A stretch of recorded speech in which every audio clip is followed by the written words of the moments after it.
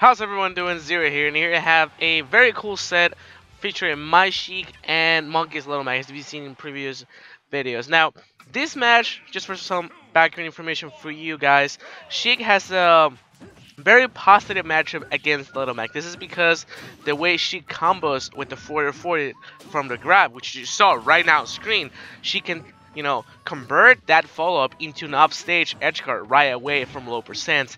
And also, Sheik is one of the best characters in the game at edge guarding. And this can, give Little Mac a lot of issues. And as you can see right now on screen, the match was over in less than 30 seconds. Now, the thing that, Little Mac may have, some total advantage against Sheik's moves in terms of strange or knockback, damage too as well. But the thing that Sheik has is the speed, the arrow control, the edge guarding, and the better follow-ups to, simply kill Little Mac from just one grab and throw follow-up. So Little Mac has to be playing very, very defensively and very precise, very careful and aware of all the decisions he makes so that he doesn't end up being off the stage. Now we go off of Battlefield. In Battlefield, the one thing that Little Mac can do is that he actually, when he starts getting combo off the stage, he doesn't end up, every time off the stage, because the platforms will mean that out of all the 4 follow-ups that Sheik will be doing on Little Mac, he may end up on top of the platforms for some of them, effectively, saving Little Mac from off stage. Sometimes. Other times it will, still drag him off the stage, as you can see there. The iron up for Little Mac is crucial in this matchup. One thing you really want to be able to do in this matchup is have good correctional DI.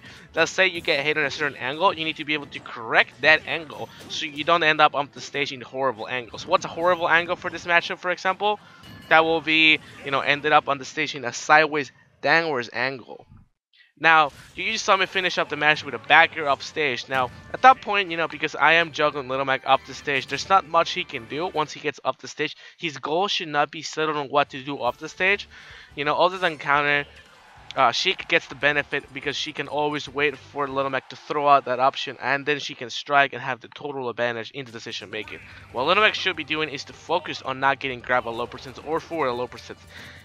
If Little Mac can prevent getting hit by either of those moves, then he will not do as bad. But this is what we consider a counter matchup, which I think is important for you guys to watch, because it shows how, there's characters out there that can, have a big advantage over others, and it also gives you some, background information on why this happens. There's very specific reasons why Sheik does well against Little Mac, very powerful character on the ground, and another character that's, very powerful on getting people off the stage, Little Mac having a poor recovery, and Sheik being powerful off the stage. So it all adds up, So definitely, you can keep in mind that information, when using counter picks in tournament play, like you don't want to think about what your character can do. For example, if a character is really good at throw follow-ups, think about what you can do to, to not get grabbed, against a character. So a character with a sword will do good against a character that's good at grabs, because, the character with swords can arrange that character, or, prevent himself from getting grabbed often.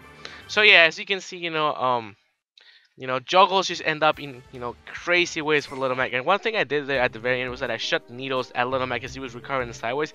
If you see Little Mac recovering towards you, like in a ground point of view, like you can like shoot needles from the edge of the stage towards Little Mac off the stage, and you hit him with that, he's most likely dead, because he's not able to regain aerial momentum quick enough for him to, make it back, especially if you manage to snipe off his side B or jump, and then it's all over for him.